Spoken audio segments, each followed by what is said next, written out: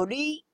How are you all doing today? Did you have an awesome weekend? I hope so. I hope you enjoyed your weekend. And I hope you had an awesome day today. Well, folks, here we go again with the name calling. Yeah, it happened again on my YouTube channel. Now, I think this one was uncalled for. Okay? I really, seriously do. And folks, I graduated back in '79, so I thought all this name-calling, bullying stopped when I graduated from high school. I don't call people's names. I don't bully people. I try to respect people. I try to be kind to people, love each other. But this has my feathers fired up, or ruffled up, that I would say. Because I posted a video of some devastating flooding that happened in a little historic town in Maryland over the weekend. I mean, it was bad. They got like 12 inches of rain within 90 minutes. The water was just rushing down. It was taking cars and really doing some devastation damage. I mean, it was horrible.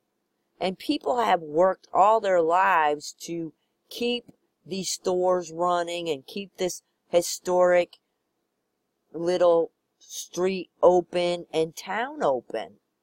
And all I did was say this word right here. I asked to send prayers to the people that was in this devastation and this awful flooding that happened to them. And I get called a freaking moron? Whoa, wait a second here. I believe prayers heal and help comfort and smooth and do a lot. But apparently this one person thought I was a freaking moron because I asked for prayers for this city, this little tiny town, historic town. Why?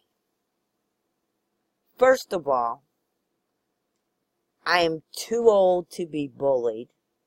Second of all, I'm not in high school and the name calling is over with in my life. I respect my elders like a lot of people forget today that you're supposed to respect your elders. But since we're in 2016, respect is no longer a word in our vocabulary or in our actions, it seems. Well, it is in mine, and it will always be.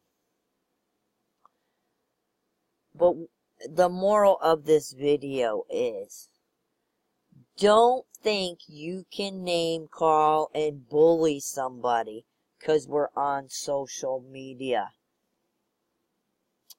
It is a no-go. You can't bully people. You can't think you're King Kong just because we're on social media. It doesn't work that way. Bullying's over. The name calling's been over in my life for over 30 years. So what do you think about me asking people to send prayers for this small town that was devastated by floods? Comment below. Let me know what your opinion is.